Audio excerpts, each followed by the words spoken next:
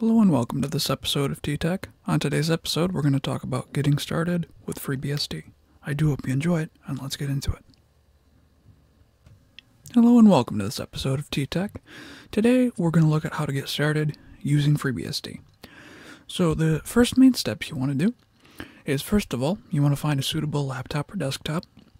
Now, the main thing that entails is you want to go on their website, freebsd.org, and look at their hardware requirements and just make sure that computer will work with it and has enough resources. Now, most computers, going all the way back 20 years or so, will work fine.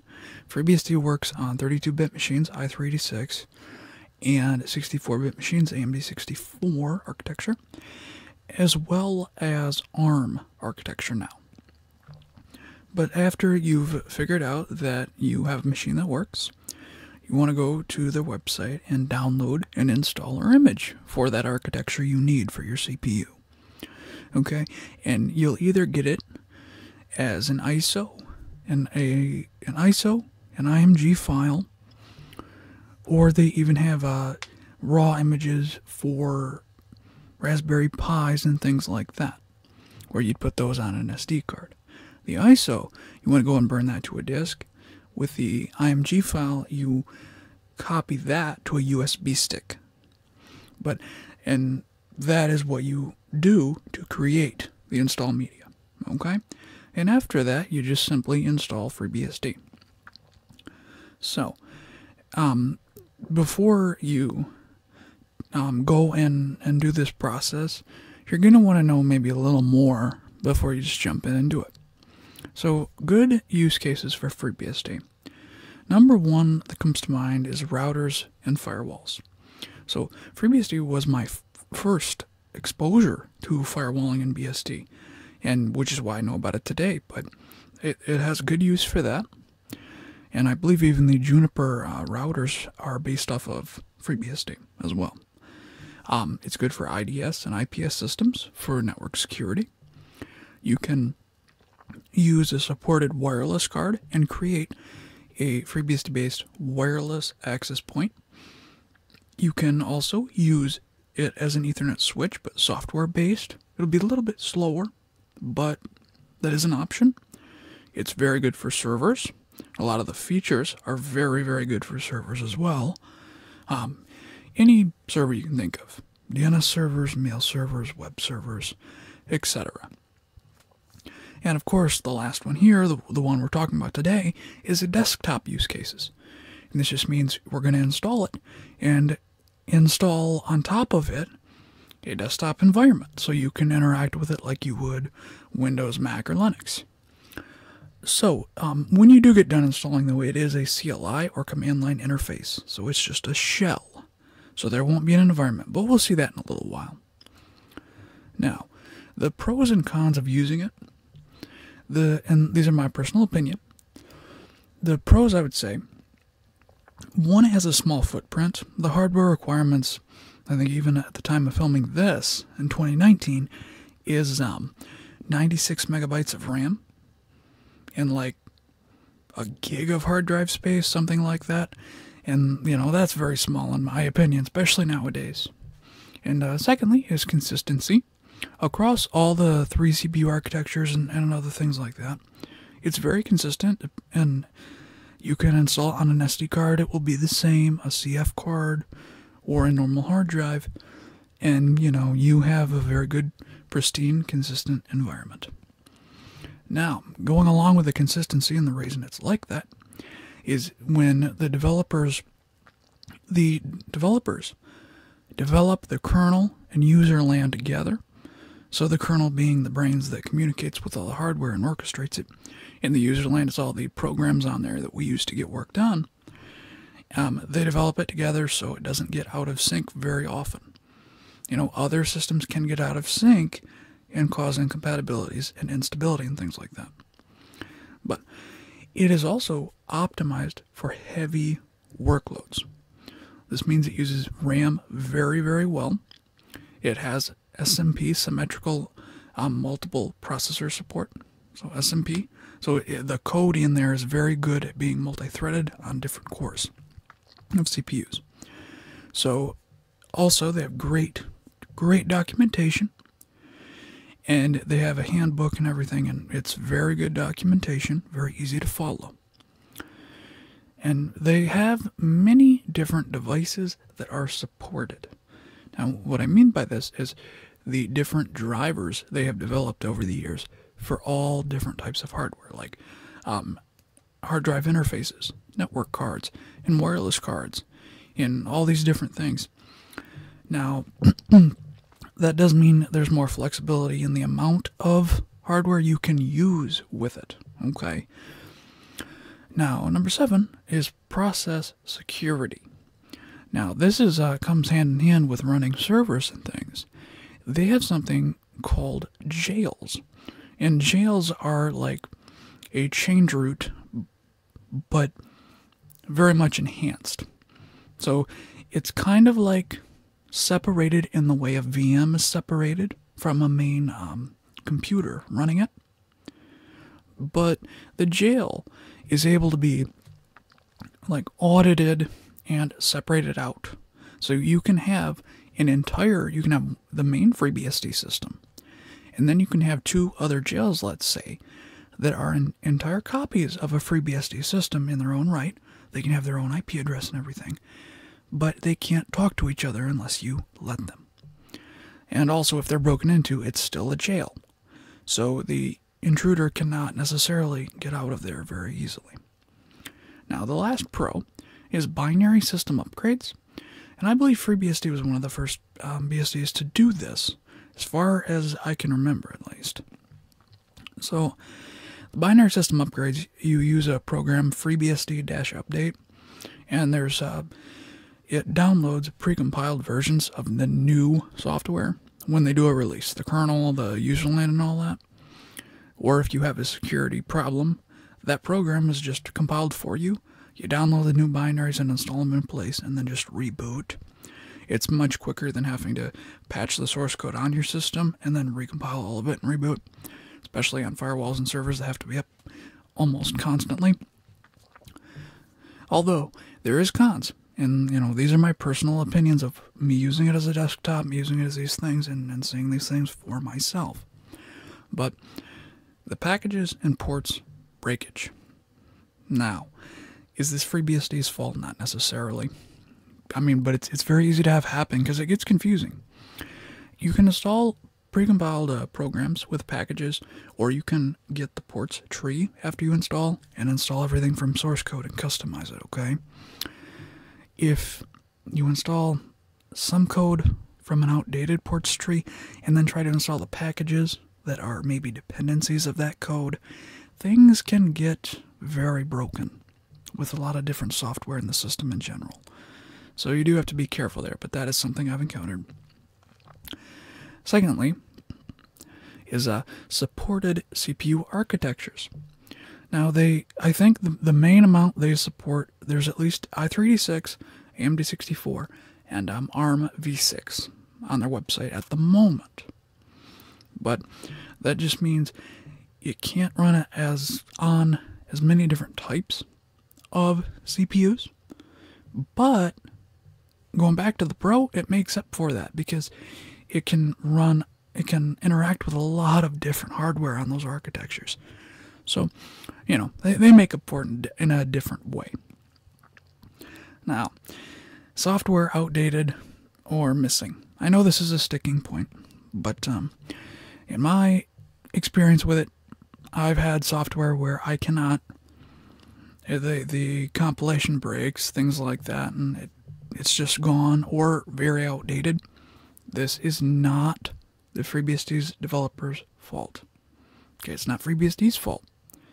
The extra software is ported by individuals that do it in their free time, just like FreeBSD is developed in everyone's free time. So, it's not their fault, but it can be a con, unfortunately. So, again, drivers outdated and missing. Occasionally, if it's new hardware, just like any operating system, you'll see a driver that isn't there, or maybe is outdated and makes that hardware, when it's interacting with it, unstable.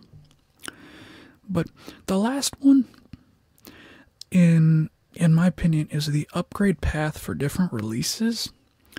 Now, this is my personal fault here with this, but I downloaded Stable at one point, years ago. And I didn't realize, at least as far as I know, you can't use binary patches on Stable. You have to compile from source. Now, I did this on a laptop, and I installed a bunch of other stuff and made it a desktop system. And I only found that out after I had spent all the time compiling. So, you gotta be careful there. You can only use the binary system upgrades on the release versions of FreeBSD, not the stable versions. Although the stable versions are just that, though. They're potentially, more stable. It's the stable code at that time. A release is just a slice of stable. But the last thing, we'll just talk about some resources. FreeBSD.org is the main website where you can find all this other stuff. The FreeBSD here is the other one is where they have different resources and things to get started with it. The handbook is below that. They're frequently asked questions. The newbies.html is a very good introductory guide to this. And the last three are their source code on GitHub for the kernel and userland. That's what the FreeBSD is. And the FreeBSD-ports is all the ported software both in the which you can access from the packages system and from the ports tree. Okay? Interesting thing. If you go there and go through FreeBSD ports, you can see ahead of time how often is the software being updated. So then you can go on and see and kind of combat a lot of those cons I just talked about. You can look ahead of time and see if your software is there for you and being updated. And again, not a fault of FreeBSD whatsoever. It's all in everyone's free time. So it's very awesome that they do this. Now, the last one is the source code again, but I believe just the kernel and the userland. Although the ports may be there. The ports are there as well. I apologize. But that's just their SVN interface on their website if you didn't want to use GitHub. So, in the next two shorter sections, we're just going to go out to freebsd.org, show you how to download it. And then after that, we're going to make the media, go through the steps to do so, at least the programs you need. And then I'll do a very, very basic getting familiar with the actual system. So I will see you in just a second. Alright, welcome back. So now we're going to go and download FreeBSD. Just in your search engine here, just type FreeBSD. And click the first link here for freebsd.org. Okay, and once we arrive here, click the Download FreeBSD button. And down under here, usually the first instance of the FreeBSD and then the version number -release, you have the main releases they do. If you go down further though, current is the bleeding edge. So if you have a problem with hardware, you can use this here to see if they've put more into it. Now, as you can see, the bleeding edge that has a lot more architectures as well. And then those are the SD card images. Now, what I wanted to get at, though, this is what I meant about stable, about the different versions. This is the one where you have to update from source. You have to patch all the source code and then do the procedure to remake the kernel and userland. But that is all well documented in their handbook. But what we're interested in is the FreeBSD 12.0-release. All we gotta do is, if you have a 64-bit computer, you can click AMD 64. If you have an older 32-bit machine, you can click i386 or any of the other architectures. So, we're gonna go ahead and click AMD 64. Oh, and by the way, the AMD 64 won't run on a 32-bit machine, but if you have 32-bit, it will run on a 64-bit machine. So, just so you know, if you're testing it, you can do a 32-bit. If it didn't work, And vice versa, if you try to run 64-bit on a 32, it just won't boot. Alright, so usually if you have a CD and you want to boot off optical media, just use disk1.iso. If you want to test hardware and things, use boot only.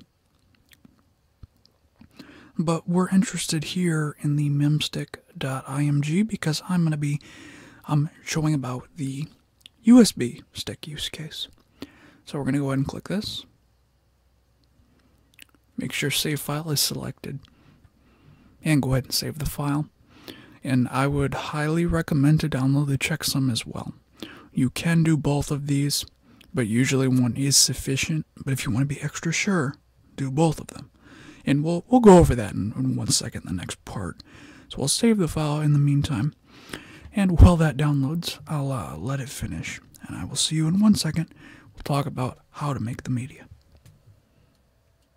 Okay, so the easiest way to take the IMG file and make the media, you have a few options. You can either use Etcher or Rufus. And Rufus works on Linux or Windows. So, I mean, wherever you are, if you're on Windows right now or if you're on Linux, it's okay. You can use either. But I'll quick show you kind of the idea. The idea is that you put the USB stick in here and you select it from here, and then you just select either the ISO, if it is a ISO that can either boot off CD or USB. In our case, we would put the IMG file there. And then once we've done all that, you just click start and let it run, and then when it's complete, pull the USB out, put it in your computer, and boot it up with it. Alright, so that is how you make it with the easiest way to make it on Windows and Linux. And we'll just go over that right down here. It just has the downloads. There's lots of different versions and things like that. But anyway, what we'll do now is go over, because the download is almost done at this point, and we'll make sure it's not corrupted, and then we'll show you what the file looks like. And then after that, we'll start the installation. So we'll see you in 1 second. Okay, so I made a directory called test, and I'm just going to list the files here. And this is the two you want to download, the checksum file and the IMG file in our case, because we want to use USB. And what I want to do is make sure it's not corrupted. So on Linux, we want to use SHA-256-SUM with the switch -C, and then reference the file after that. So the file has the checksums for each file you could potentially download from that site. And what you should see is the word OK. Alright? So any second now. It does take a little bit. And it will take longer if you do the SHA-512, since there is more bits to have to be calculated over that image with that one, with that algorithm. Okay. As you see, FreeBSD and then our memstick IMG file says OK. And that means it's not corrupted. So at this point, you can proceed and you won't have any corruption issues or even malicious modification, especially if it's a server, firewall, whatever. You want to make sure it has not been modified in any way. You know, that it hasn't been touched since the developers put it on the server. So that is how we make that. And now let me pause real quick and go ahead and grab a USB. Okay, my USB is in there now, and I'm going to as well show the instructions for Linux of how to do this. So you want to use sudo fdisk -l, and my USB in this case was detected as /dev/sdb, and the idea is we want to take, with sudo again, the dd command, and we want to use if for the input file, but the idea is you want to put in the source of the memstick IMG and the output of dev/sdb, in my case the entire disk. Okay, now you can add other switches like byte size, and then you can add 1M, and then that will make it copy faster, and you can also put in there status equals progress. And then if we hit enter on here, it will start to copy. Now you see though, because we used bite-size 1M, it is a little bit faster to start. But anyway, I'll be back in 1 second. Alright, that's what a successful copy looks like. If there is an issue with DD, you will see input-output error. And likewise, if you're on Windows with Rufus, you'll see an error as well. But the idea is the same. The IF file is like the same thing as the drop-down box. And the output is the same thing as your device menu there to select it. And, we just hit start, same as enter. But anyway, if we do sudo fdisk-l, now you see different information. And then the defsdb is the boot information, and the defsdb2 is the partition with all the files of FreeBSD. Helps you install it and has the system archived down there. Now at this point, this is what you just put into your computer and choose as a boot up device, and then it will install. So in the next part, we're going to go through the installer after we get it booted up. So I'll see you there. Okay, now we've booted it up. Now, I will tell you, this is a virtual machine. I'm using VirtualBox to do this. It will be a little bit slower, but everything else is going to be identical on real hardware, whether you boot from a CD or USB, okay? All we got to do, and yours will automatically do it. I actually paused it. But this will go ahead and start to boot up into the install prompt. And as I said, it will be a little bit slower because this machine is doing all the recording at the moment and running the VM as well, so a little bit slower. But I'll go ahead and pause it right here, and I will see you once it boots up. Alright, now it's starting to boot up, and this is the D message here. It's basically it telling you all hardware it's found, okay? So, it's an easy way to see if it's not detecting something, or if there's an error or anything like that. And it'll just go through here and turn on your network cards if it has a driver for them. And it does for ours, and EM01. And again, we're almost there, as they said. Your experience on real hardware will most likely be a lot faster than this. And plus, you're not going to be doing, lots of other things when you're installing. Okay, this is the prompt here. There's actually lots of options. There's a shell if you want to do it manually and customize things. There's a live CD if you need to rescue a system and other things like that. But we're going to choose install. You just use the arrow keys here, and we'll choose enter. Hit enter to select. Now the key map is detecting the keyboard. If you have different needs, select it here. Usually it's okay to continue with the default key map. But if you have questions, just test the default key map. Make sure it's the correct one for your keyboard. But then just hit enter. And this will identify the machine over a network. We're going to just put TTEC in here, but just make sure there's no special characters like hyphens or anything like that. And here is the different sets of software. Now, that's the ports tree. This has all the source code to the ported applications. This is the source of the kernel and user land, okay? This is if you want to rebuild the kernel and do other things like that. You usually don't need the test weights, but it's good to know that everything is compiled correctly. And basically, though, we're just going to leave everything default because we're going to go over it, getting the ports tree if you need it in a different way after we install. So I will see you in 1 sec. Actually, not yet. Not yet. I actually got ahead of myself. Okay, this is the partitioning, how it will use the disk and make the file system on there. And we're going to actually just use auto UFS, which is the Unix file system. And if you have different needs, you can also use ZFS. But for this video, don't worry about that for the moment. Just use UFS. We're going to use the entire disk. You can use a master boot record partition, and most systems will boot that. But if you need the newer version, use GPT, okay? And you know what? Let's use GPT. And the difference is it has a separate boot partition. And I'll quick explain this. The ADA0 is what the disk is. So that's like your C drive in Windows.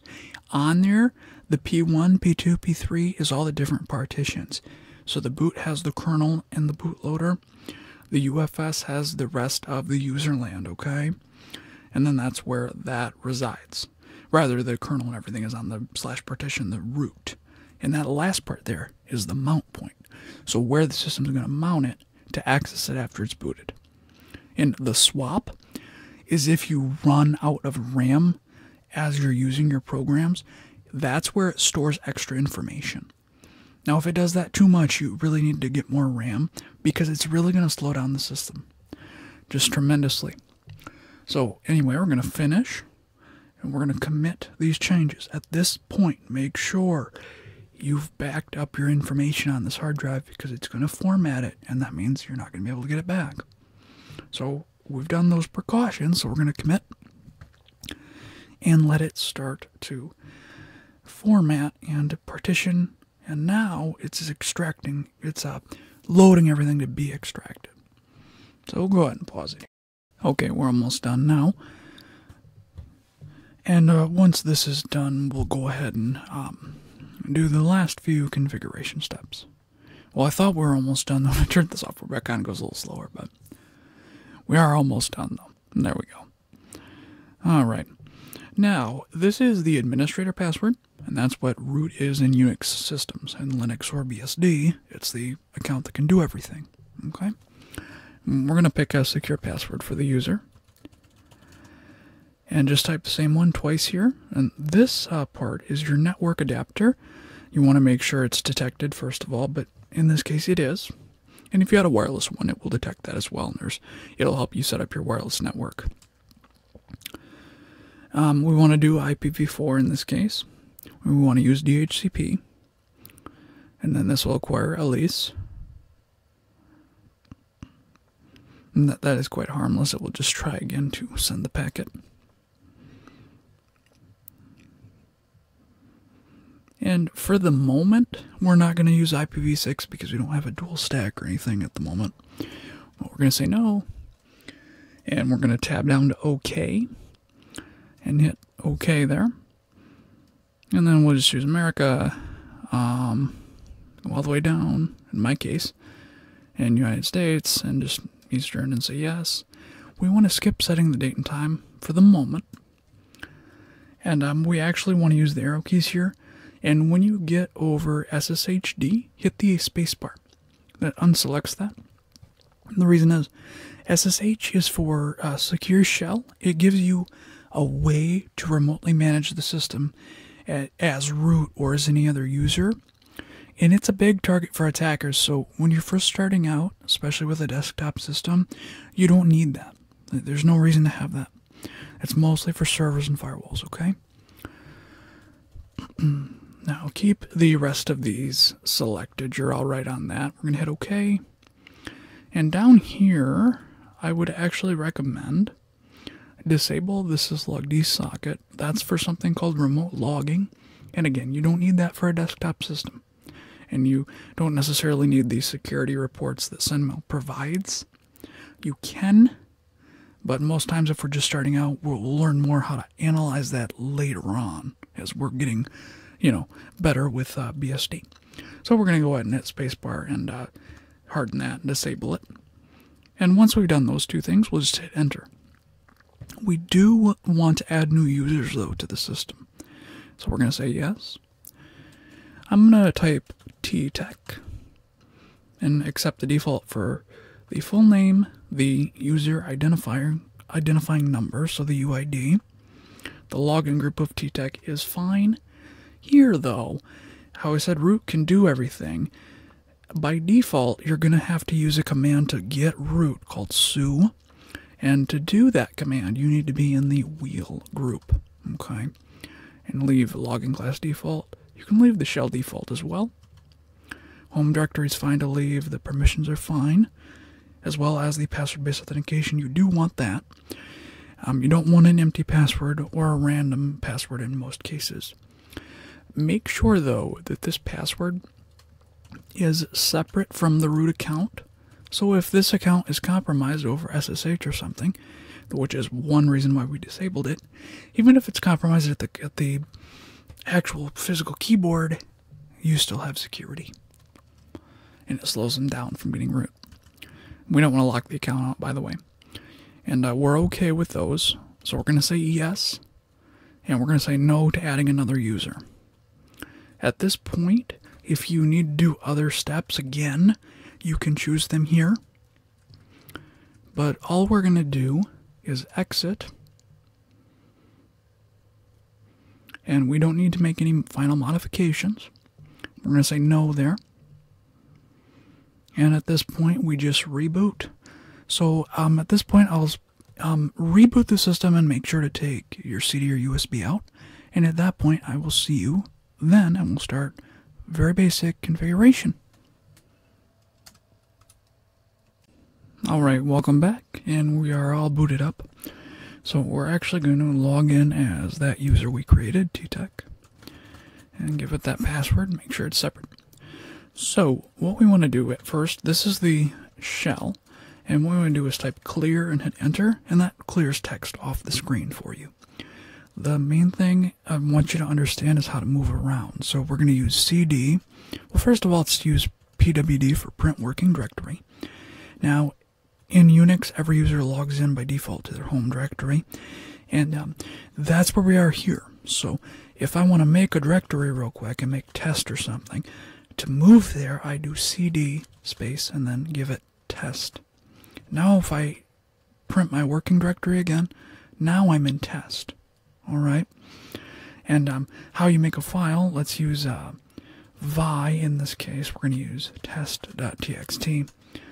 The main thing to remember is you hit I to insert, and then we want to type like some text in there. Hit escape, and that gets you out of edit mode. And you can do :WQ for write and quit, or you can hold Z and hold shift rather and tap Z twice. And then that creates the file. To view files, you can just use cat test and then the file name, and then you can see what's in the file. Now to remove the file, we want to rename it. Let's do next. We want to use move test to like test renamed txt, and now it's renamed. But to remove the file completely, use rm and then hit enter on the file. It's gone. To go back one directory, use cd ... and then now we're back to where we started. And to remove a directory, use rm rf. Alright, you can use just r, but then the directory has to be empty. If you use f, you don't have to worry about that. And now that directory's gone. So that's a little 101 about how to move around and do some basic things with files, because we're going to need those things to do what we got to do here. So we're going to become root with the su command and type root's password. And what I want to do is use the CD with no arguments to it, so no options, and then just hit enter. That gets us to root's home directory. Alright? The first thing on a new system, make sure you have connectivity with the ping command. We're going to ping Google. Alright, and we're getting responses. What I want to do is use FreeBSD update space fetch. This fetches all the updates, those binary patches. This is the difference between release and stable. You can't do this on stable. So we're going to hit enter and let it download for all those components.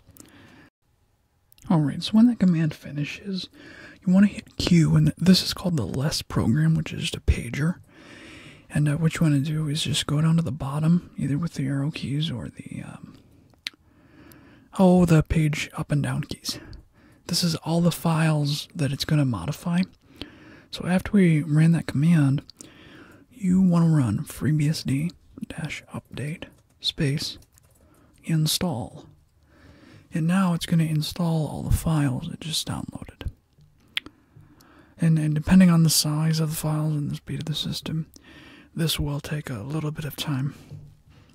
But for the moment, we'll go ahead and pause this. Okay, just finished. Now at this point, I should point out there's an important command to see your disk usage. So how much space is being used on the file system. You want to use df space -h. That shows you the amount of room you have available. When we start installing software, this will come in handy. But now what we want to do is type reboot and make sure we're root still, and then hit enter. So I'll see you in 1 second. Okay, we're booted back up. Let's go ahead and log back in as that user. And use su and get root privileges again. Okay, you can check the version by using uname --a. And what you want to notice is we're on FreeBSD 12.0-release. But what you see at the end is the patch set. So we're actually on P10. So in that case, we are up to date. If you wanted to check again, run those 2 commands again. Very easy. Okay, what we're going to do now, how I said there was packages and ports, we're going to use the package system at this point. So we're going to run package by itself, pkg, and then hit yes on this prompt, the Y key, to install the package management program. And you do have to do this initially. And after that, use package --update. And this updates all the precompiled package information. Now this doesn't actually download all of them, but it downloads a file that tells package where to get them from. And it's actually cool, you can even make your own internal server for this and point it there. But anyway, what we want to install at a bare minimum for the system, we're going to start with sudo. Now, why are we using this? And you just hit Y there, by the way. We're using this because then we don't have to give out the root password. And we can also, the accounts that can do things as root have restricted privileges. Okay, restricted scope of what commands they can run. So as root, though, after that installs, we're going to use vi sudo -f, and you want to go on user local etc sudoers. This file controls all of the information of what the users can run. We want to keep going down till we see the comment of user privilege specification. Now we can do it by group down there. And by doing that, everyone in the real group can do it. Problem is, I just want this one user to do it at the moment. So that's why I'm doing it this way. That's the advantage of that. Alright, and we want to use all equals, and then in parentheses, we want to go ahead and type all again, close the parentheses, space all. Alright? So all commands, and you can run them anywhere as any user. Alright? We're going to go ahead and save that file like we talked about before.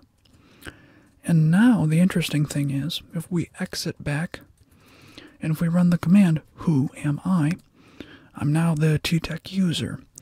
But watch this. If I want to, let's say, see what packages are installed, now I can run sudo package --info, type the user's password, not root's password. Now I can use that command. If I wasn't in the sudoers file, I would get permission denied. Alright? So with all of that, now we actually need to make this into the desktop system we were talking about. So we need to use sudo package install. I'm going to use install xorg, Firefox for our web browser, and I'm also going to install something called Fluxbox. And the reason is this is easier to show and quicker to set up for the demo. There's lots of other desktop environments and window managers to use, but that's part of the great documentation. Go check all that stuff out for that. And we'll go ahead with just that for the moment, because I don't want to overcomplicate things. You can also install a window manager like Slim and then have that start your environment, but we're not going to go through all that at the moment. Okay, we're going to say yes to this, and now it just starts to download everything. I'm going to go ahead and pause this, and I'll see you when it finishes. Alright, everything is all installed, all the programs we just installed. So again, you can see those with sudo package info. Make sure you type the right password though. And it installed quite a few. Now, remember how we installed Fluxbox? That's the window manager, okay? That helps us move windows around, whereas xorg helps us to control the graphics hardware in our computer, the GPU. So what we're going to do is use the command where is, and we're going to type fluxbox. Now it is in user/user/local/bin/fluxbox. We want to be in our home directory as we are, and we want to use vi again and make a file called .xinitrc. Now this is without a login manager. The login manager, if you install that, does this for you. What we're going to put here is that user local bin fluxbox. Okay. And we're going to save that. Okay, and should look like so. And you can substitute that for any desktop environment or any window manager you want. Like there's a window manager called Rat Poison that I like. You would just put that in place of that. Now, there's important things about the Xorg configuration, the Xorg server.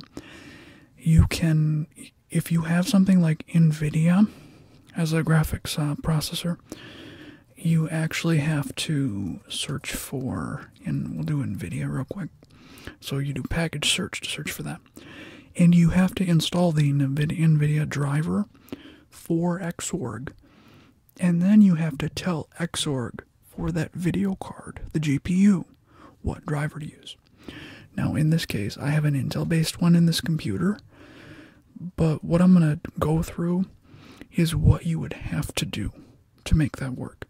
Because at the moment, most times it actually does auto detection. So I believe right out the gate, if we just do start X, that's the command to start the Xorg server, and we actually went out of frame there. Actually move that back over, hope you can see that. This is actually a little bit too big for the VM, but this is the window manager. Alright.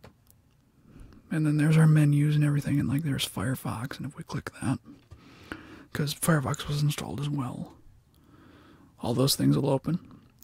But anyway, we're going to exit from here for a second.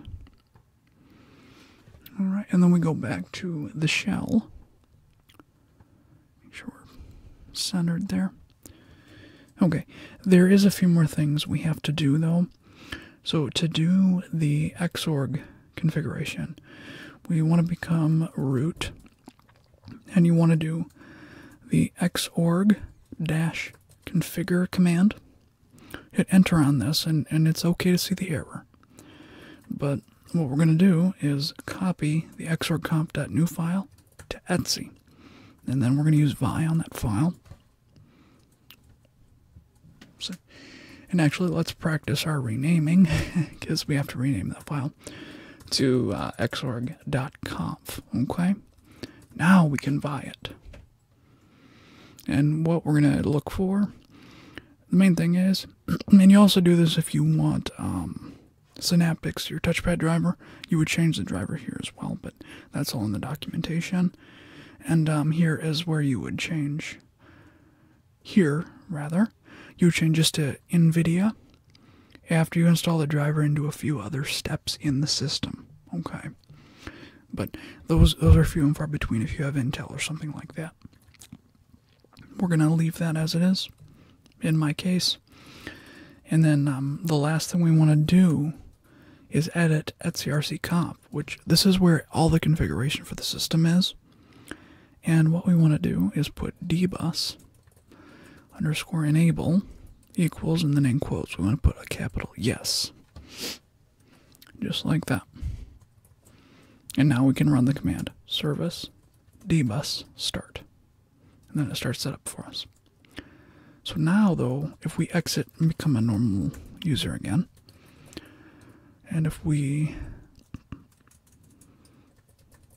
start X again, and I do apologize for the view of this, but it still gets the point across that, don't worry, yours will be full screen. If we right click,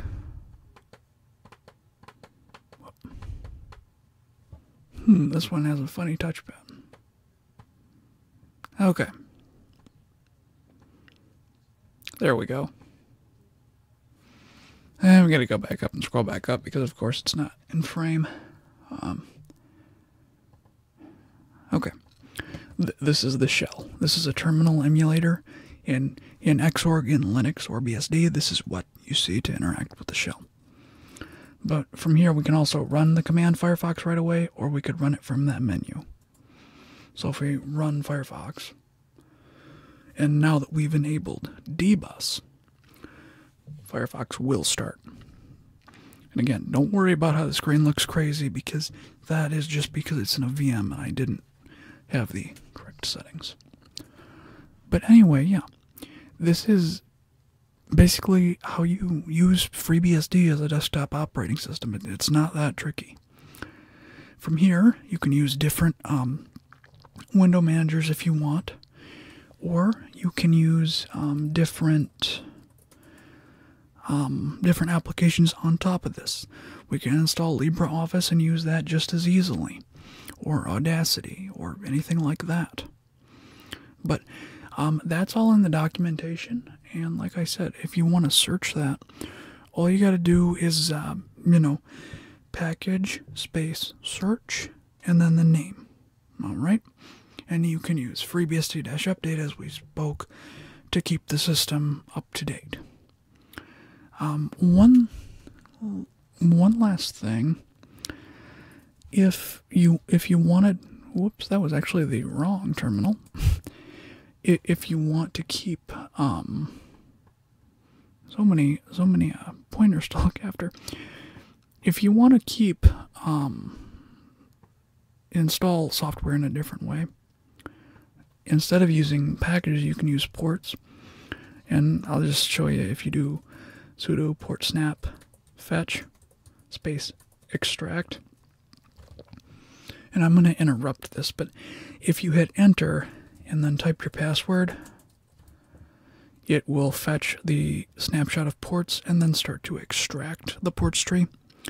And you don't always have to do this, but in the past I had a problem with VirtualBox where it didn't have the drivers it needed, basically, and I had to install it, compile it from ports to fix the issue. That's an example of why you'd use it. But with all that, that is how you do this and how you use FreeBSD as a desktop operating system. At this point, if you reboot, you just log in again like we showed. You do start X, and then it should start X, and you're good to go. And again, if you want to go further, you can install Login Manager and have that start everything up for you.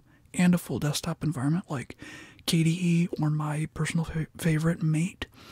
You can install any of that. And again, check the handbook for that. With all that, I hope this was helpful. As always, I'm Tyler with T-Tech. Hope you enjoyed the video, and have a very nice day.